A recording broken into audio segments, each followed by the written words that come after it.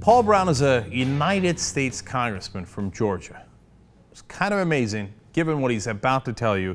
This is at the Liberty Baptist Church Sportsman's Banquet last month. Here's his brilliant thoughts on evolution. I've come to understand that all that stuff I was taught about evolution and embryology and Big Bang Theory, all that is lies straight from the pit of hell. And it's lies to try to keep me and all the folks who are taught that from understanding that they need a Savior. This guy is on the Committee on Science and Technology. Lies from the pits of hell? These are the Neanderthals that are your Republican Party. These GOP should be renamed ICP, the Insane Clown Posse. Like, oh, yeah, Beelzebub and Lucifer came up with this plan. Yeah, that's it. They were going to make the earth seem like it was billions of years old. They were going to come up with all these different layers of rocks, and they were going to come up with dinosaurs and other extinct species, and they were going to plant them into the different layers of rock. Yeah, that's it.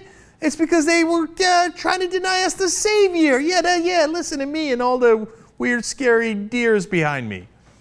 All right, great, Paul Broun. Tell me more about your brilliant ideas on how old the Earth is.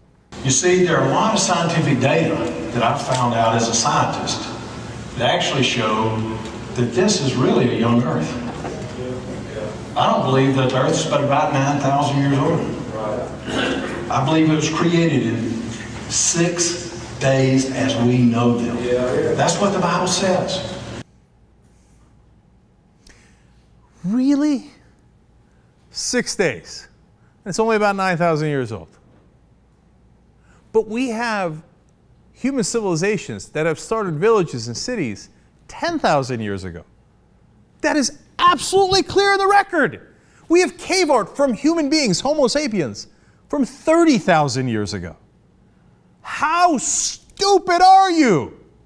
By the way, the same Committee on Science and Technology has these other guys too. Todd Aiken, legitimate rape type Aiken. A woman's body is a way of shutting all that thing down. Ben Quayle is on that committee. When Ben Quayle is the smartest Republican on a committee, you got issues. But we're not done with Broun yet.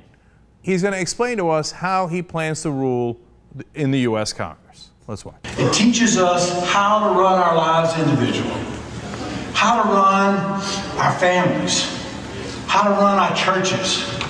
But it teaches us how to run all of public policy and everything in society.